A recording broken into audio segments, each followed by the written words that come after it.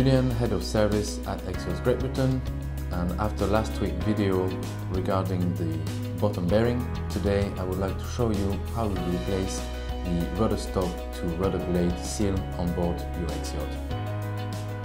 This seal should be renewed at least once every 3 years. Once the rudder is lowered from the boat, it will give you access to the rudder blade seal. This should be removed, cleaned with acetone, masked off and replaced with Sikaflex 221 or a polyurethane sealant. Also, you should make sure no metal-based anti-foul is applied within 50 mm of the rudder bearing and shaft to avoid electrolysis. I hope this video was useful and showed you how to replace the rudder blade seal on board your X-Yacht.